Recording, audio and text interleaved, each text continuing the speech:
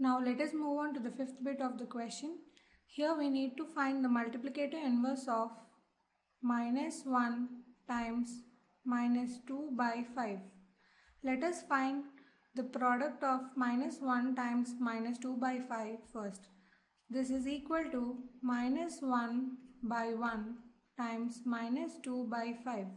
Here we multiply the numerator and denominator of both the rational numbers respectively, and we get minus 1 times minus 2 gives 2 by 5 times 1 gives 5. So now we need to find the multiplicative inverse of 2 by 5. For every non-zero rational number a by b, there exists another non-zero rational number c by d such that a by b times c by d is equal to 1, which is equal to c by d times a by b. Here c by d is called the multiplicative inverse of a by b and a by b is called the multiplicative inverse of c by d. Now consider 2 by 5.